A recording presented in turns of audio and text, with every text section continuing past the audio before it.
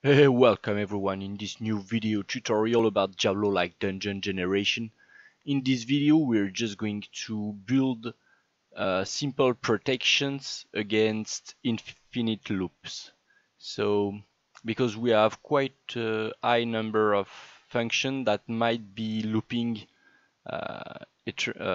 indefinitely, and we don't want that. So I was in our end tile function, add end tile to layout. In this function, we're actually looping back through the function whenever we don't find a random location for the end tile. So we're just going to build a simple protection here. So let's say we add another local variable, which is going to be max loops, max loop. This is going to be an int, and I'm just going to find the references to the I don't want to duplicate that variable. Okay, so we want to increment max loop in here, and we want to say, actually we could just use that integer and tile step back. Are we resetting? We are not resetting anything. So I think we're just going to say, we're just going to get rid of that variable, and we're going to say if end tile step back is greater than inferior to local variable. No, this is going to be a variable. This is going to be max end tile retry. We're going to branch, and if it's inferior, we're going to loop back. But if it's not, we're going to throw an error. Maximum amount of end tile retries reached. Check your metrics. This would mean we specified an end tile we couldn't spawn. So we're going to make this red like this, and we're going to make sure we have, let's say, 20 max end tile retries.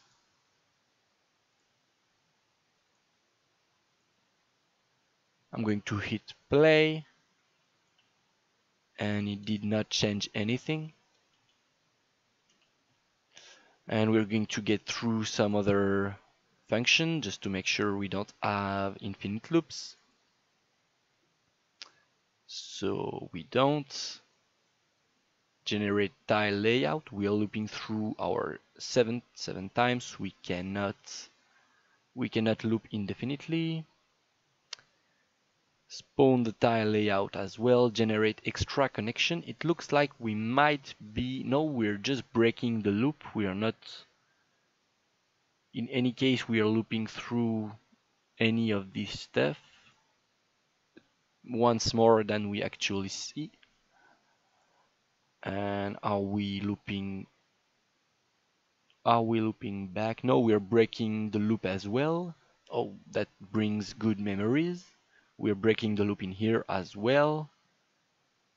And we are not actually, are we, I also need to make sure we are not actually rerunning that function, because if I remember correctly, we already done that in the past, one function calling itself, and that's not good practice. So this is not generating the tile layout. We are not rerolling the dungeon. Temp rerolls, maximum reroll amount.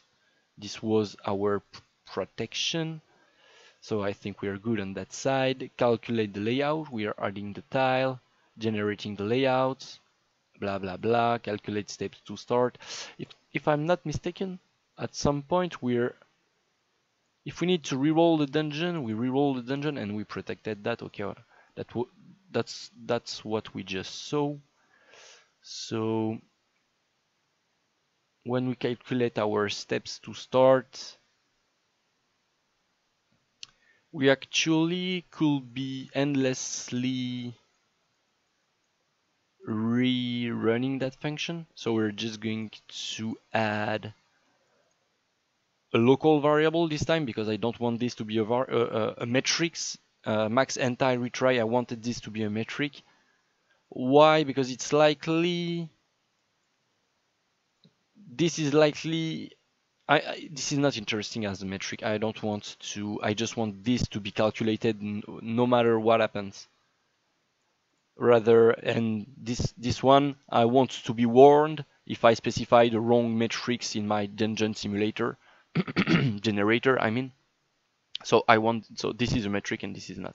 And this is, what is this? This is the max calculate retry amount, max calculate retry amount.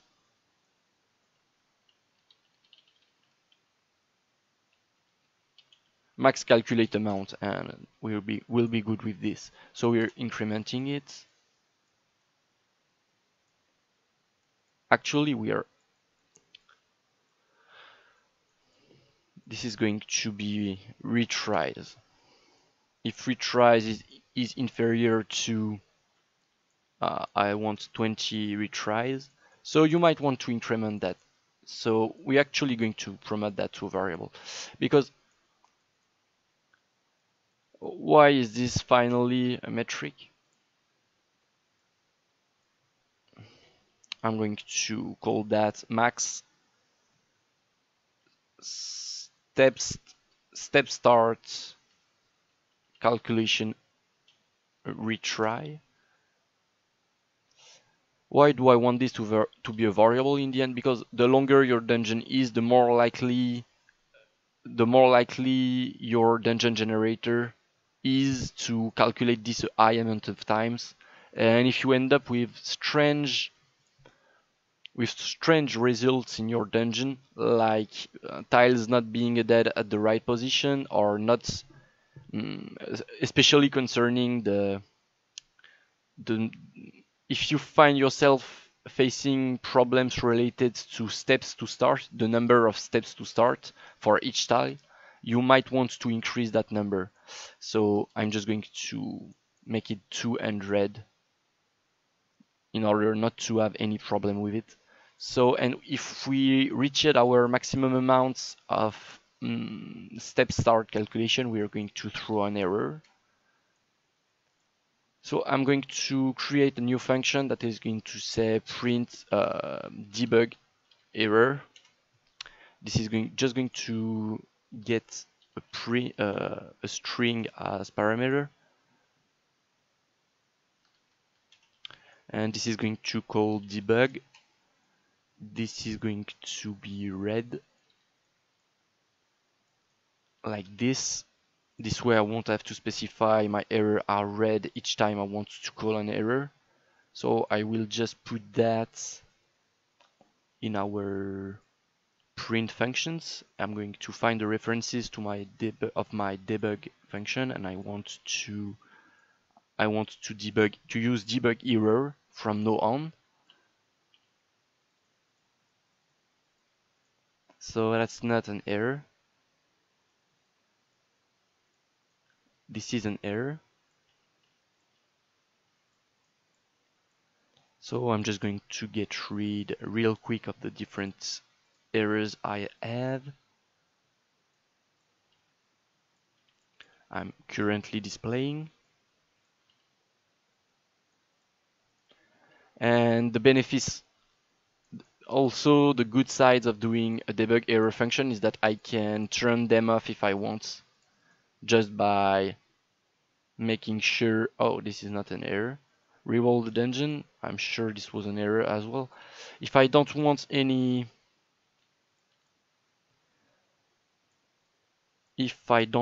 errors anymore, I can just put a branch in here and just promote that to a function and disable error using a simple boolean.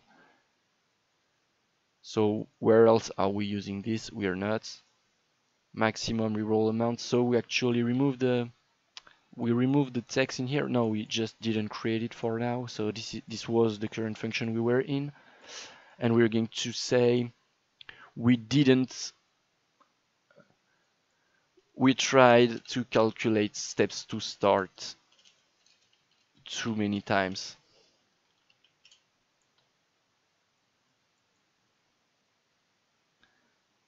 So yep, this is it. What other function might be causing infinite loops? We should be good for now. And I'm making this video because I think some of you guys have infinite loop errors, and getting these prints in your logs will tell you what kind of errors, where are the errors actually. So that's why I'm doing this video. So hope you, and in any case you have to protect your infinite loops, prevent your infinite loop from happening. So in any case it was really beneficial for any of us, for all of us. So that's it for this video, guys. Hope you enjoyed it, and hope to see you in the next one. Bye bye.